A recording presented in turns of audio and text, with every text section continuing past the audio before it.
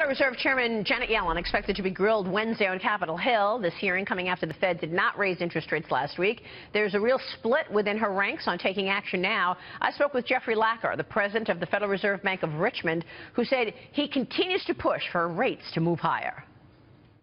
I thought the case was strong this past week for another increase. Given how tight labor markets are, given how close we are to our inflation target, our benchmarks point to interest rates that are substantially higher than they are now, and I think we need to get on with it. What are they seeing that you're obviously not seeing? I mean, why has it been so difficult to raise interest rates? We know that savers are being punished. They have money in their savings accounts. They're not getting any yield on it. We've seen really strong employment growth from the beginning of this recovery in 2010. And it looks as if labor markets are fairly tight right now. There's a lot of widespread reports of firms that are having trouble finding skilled workers. There's clear evidence of wage pressure. Wage rates are accelerating. They're picking up pace. It's not uniform. To be sure, there are individuals whose experiences are very different because there's been a profound change in this economy. There's been a real shift in the skills that businesses demand. So some people's experience isn't great, but on the whole, and that's how we have to judge monetary policy, labor markets are fairly tight. And when they get tight, interest rates need to rise to keep imbalances from arising. Now, in fairness to my other colleagues, the other point of view is that we need to explore and find out whether there's a chance that we can make labor markets even tighter without sparking inflation. I think the evidence on that is mixed, and I'm troubled by where we are right now. So let's talk about where the strength is, where the growth is. We're all looking for growth in this country, right? And where the weak spots still remain. Because I know that the business segments, businesses are sitting on cash. They are unwilling to, put new money to work. They've got all this money overseas. Is that a regulatory issue? Is that a demand issue? How do you see this inability of business to invest in CapEx? That's a really good question.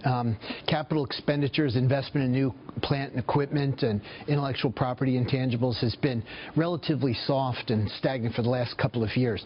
Part of that is what's going on in the oil and gas sector with the fall off in drilling activity, but that's bottomed out, and there's a broader weakness. Some of it is perhaps related a little bit to the strength of the dollar and a lack of export demand, but that doesn't seem to be all of it either. There's something broader going on. This is important because capital expenditures are what lead to productivity growth, growth in the output per worker that we see in our economy, and ultimately real incomes for Americans are tied closely. They track closely with productivity growth. There are a couple of theories about why productivity growth is low. One is that we measure it poorly. There's something to that, but that doesn't seem to explain it all. Another theory is that we've run out of good ideas. That seems implausible to me, but it could be. Another theory is that the wave of regulatory things that have come along in the last couple of years, last decade or so, are swamping American businesses, discouraging business formation and discouraging investment. I think I give that some credence too, but we don't have the ability to quantify these and really sort them out right now. Well, so there is a pushback. There's some uncertainty about it.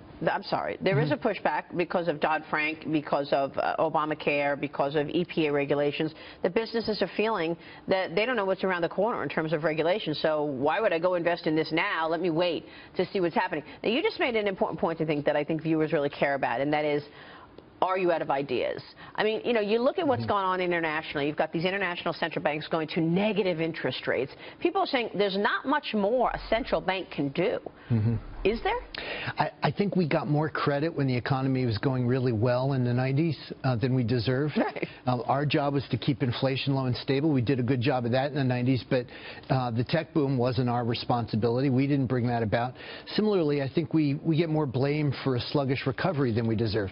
There really isn't anything monetary policy can do about the rate of productivity growth, the rate of capital formation that goes into that. And so we're doing the best we can. We're keeping inflation low and stable. I think we've done a good job since the recession ended, and people need to realize that there's a range of policy out there. We're responsible for a narrow slice of economic policy, just what affects the inflation rate. Is it likely we'll see a rate hike in December? I think the case is going to be strong based on what I see now, but there's some more data to come in between now and then, so we'll see. Special thanks to Richmond Federal Reserve President Jeffrey Lacker there.